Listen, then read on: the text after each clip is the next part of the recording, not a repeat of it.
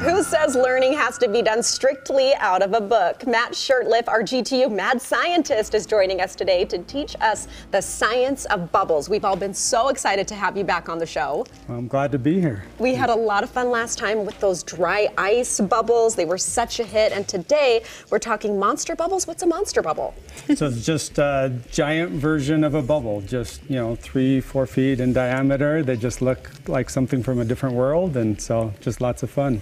Matt, what is it about bubbles? Is it because we get to be a child again? Everybody likes a good bubble, Yeah, right? I think everybody just loves, seeing them. They're just fascinating to play with and experiment with. So just lots of fun for everybody. Matt, let's talk about the Evil Scientist Academy. That's where you are from. This is what you do. You're out there teaching kids science experiments daily.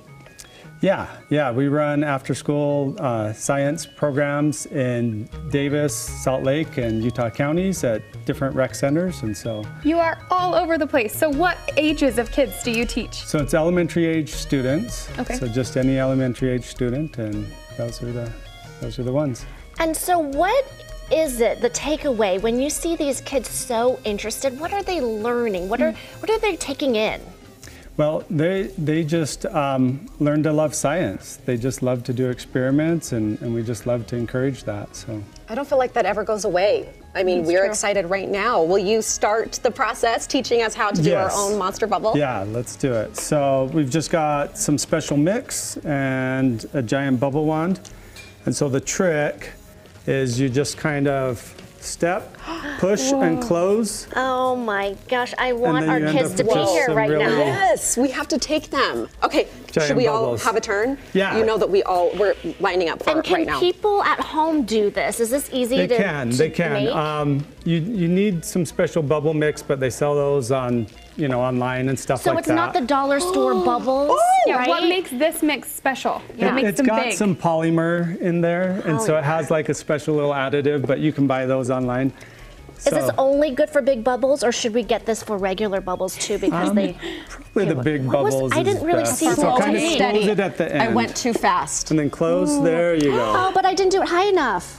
That is so cool how it forms kind Oh of wait, backwards. can you do two? Wait. You usually can, but sometimes. No. It lost its momentum. Okay, I'm excited. Get back in line, we're going again. Right? This is interesting. It's kind of goes backwards. Normally you're blowing it and it goes out in front of you, but this kind of goes behind you. All right. Whoa! That was good, Savvy. I know. Matt, what is your very favorite experiment that you show off and you teach? I don't know. Dry ice is extremely popular. Probably our fire tornadoes are the most popular. So Oh my goodness. Nicely Look. done. Fire tornadoes, can you do that next time you're here? sure. Who wants another turn? Oh, I do. One more. It's addicting. Seriously. Definitely. Oh my gosh, these are like as big as the kids that you're teaching, right? Yep. These bubbles are massive. Okay, Matt, love you 'em. say that class is 1 hour. Do you have a theme each class, or are they doing several? Making a mess in we here. we do everything from physics to chemistry to magnets and electricity. So I love it. Learning does not get more fun than that. What are the sizes of your classes? we keep them under 24, and so it just kind of depends. Sometimes they'll be a little smaller, and sometimes they'll reach up to that many. Those are hypnotizing. know, Saray, I feel like you're really good. Will you do one more? Hold on, I do will another. do one more, maybe two. But your kids love these. Yes. I think so, and, Yeah. and actually Yes. doing it too, not just chasing bubbles, right? I mean, I can't believe how big they are.